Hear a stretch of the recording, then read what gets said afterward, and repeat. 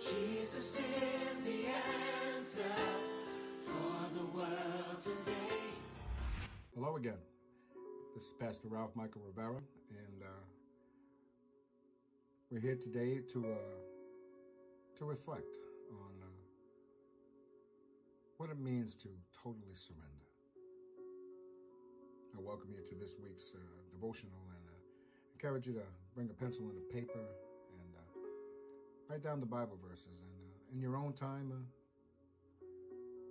explore them. Praise God.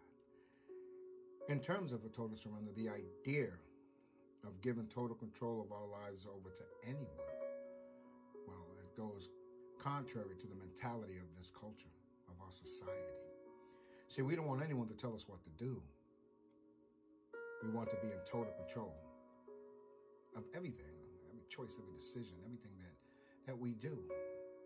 See, in this society, the word surrender is usually looked upon as something negative, meaning that we lost something, or we're giving up, we're surrendering.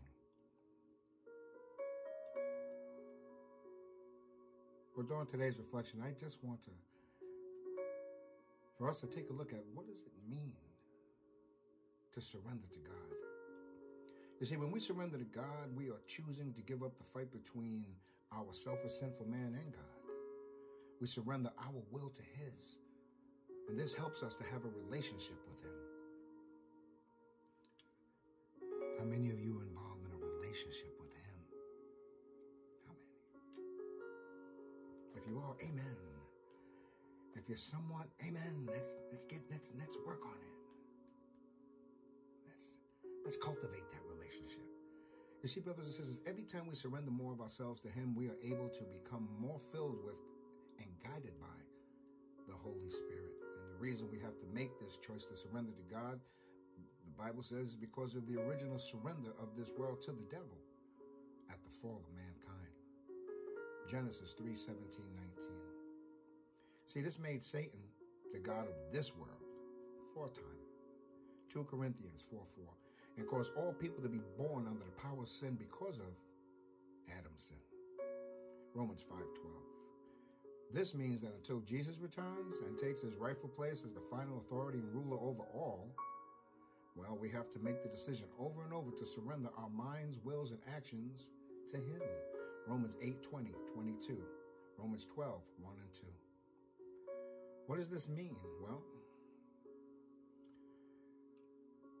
it means our first stage of surrender is to surrender our lives to God when we are saved.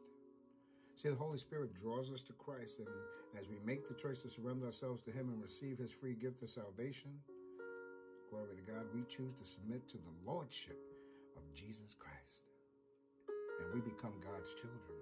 John 1:12 and 2 Corinthians 5:21. We become what is called new creations in Christ. 2 Corinthians 5:17. And as we continue to grow in our walk with the Lord, it becomes more natural and more necessary to surrender more of our lives to Him on a daily basis. Why? Well, that's a good question. And you know I always like when you ask me good questions. Well, so that we may get to know Him more closely and serve Him more effectively. That's the why. See, this continuation of our surrender enables us to be filled more and more with the Holy Spirit, showcasing His characteristics and the fruit of the Spirit with our lives and through our lives. Ephesians 5:18, Galatians 5:22-23. See, when we seek God, we find Him. Jeremiah 29:13 and Matthew 7:7-11 tells us that. Brothers and sisters, this leads us to multiple points of decisions throughout the course of our lives. And each decision we make comes down to, should I or should I not surrender? So here's the question. Will we surrender to God and His will for our lives, or will we live our lives for ourselves without submitting to Him? That's a good question. Brothers and sisters, The battle to surrender our will to God is a difficult and ongoing one. Make no mistake about it. But it is for our good. It's for your good and my good. See, the choice to engage in the battle is ours. Joshua's 24:15. See, God calls us to live lives that are surrendered to Him so that we may be instruments of His righteousness. Are you an instrument of His righteousness?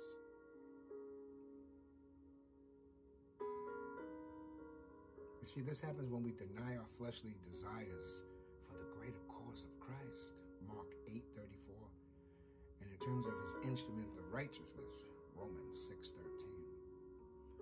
See, when we surrender our minds and our wills and our actions to Christ, brothers and sisters, we exchange our life for His. We exclaim, I have been crucified with Christ. See, it is no longer I who live, but Christ who lives in me. Can you say that? See, in the life that I now live in the flesh, I live by faith in the Son of God who loved me and gave Himself for me. Do we say that? Jesus surrendered His life for ours, brothers and sisters, so we surrender our lives for Him. And in doing this, we grow closer to Him, help others come to Him, and, well, we reap a heavenly reward. Praise God. That's in Luke 6, chapter 6, verse 22 and 23, brothers and sisters. See, friend, true surrender, listen up. True surrender means you willingly offer yourself to become an instrument in the hands of God. And you dedicate your life to His cause. Are we dedicated?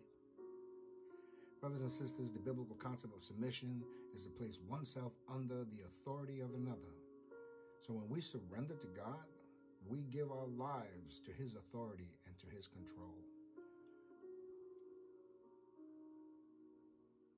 We give our lives to His authority and His control.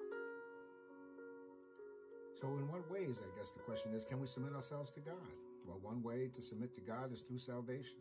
We begin submission to God by believing in Jesus as God's Son who rose from the dead to give us eternal life. Romans 10:9 states, if you confess with your mouth that Jesus is Lord and believe in your heart that God raised Him from the dead, you will be saved.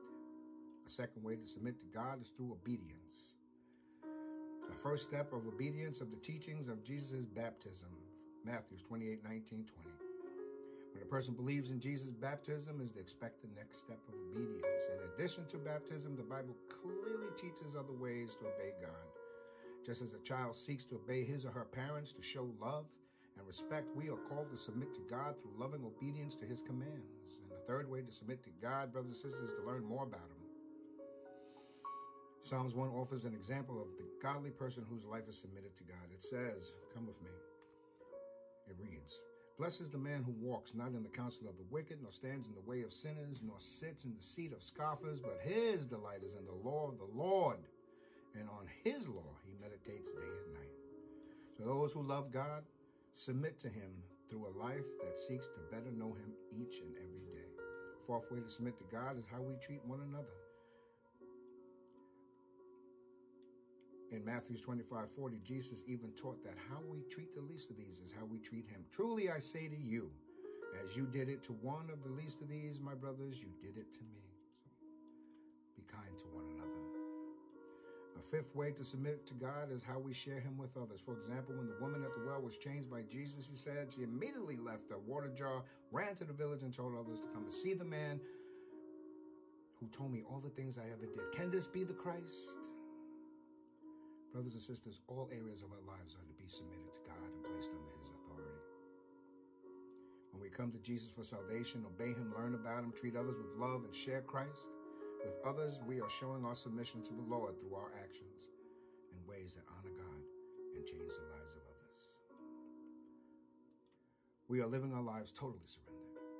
If you want to learn more about living a life totally surrendered, I encourage you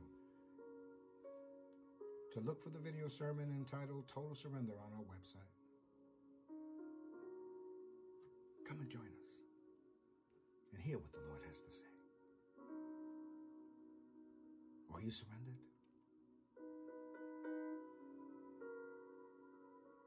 This is Pastor Ralph Michael Rivera, and once again, I encourage you to go forth and live your life according to the Word of God. Until next time, see you soon.